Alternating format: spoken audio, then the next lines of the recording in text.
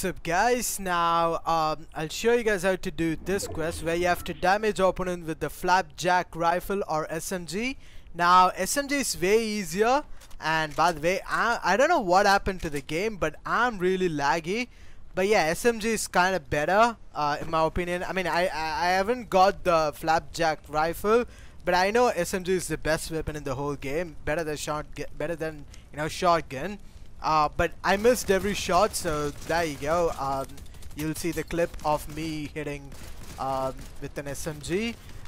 So yeah everyone, those are how you do the quest. Actually aim is not the right thing that you have to do, but you need to use SMG, okay? And yeah everyone, that's it for the video, and I'll see you guys in my next video. Until then, goodbye.